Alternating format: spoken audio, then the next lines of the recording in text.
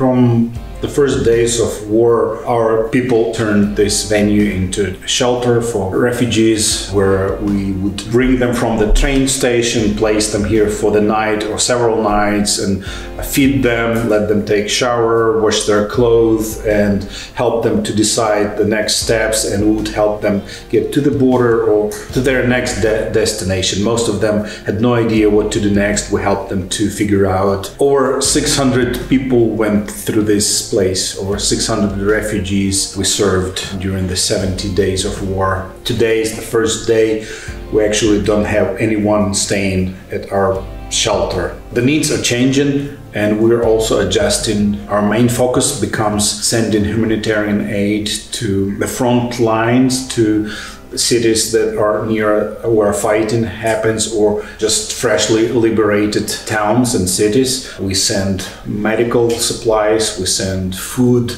hygiene items. If there is need, we bring refugees from there as well. All of this would have not been possible without your financial support. Even sending vans as a gift to our churches that are being used to send humanitarian aid. Thank you for sending medical supplies. Thank you for sending finances to pay for all this. And it was my honor to participate in this saving project together with you. Thank you.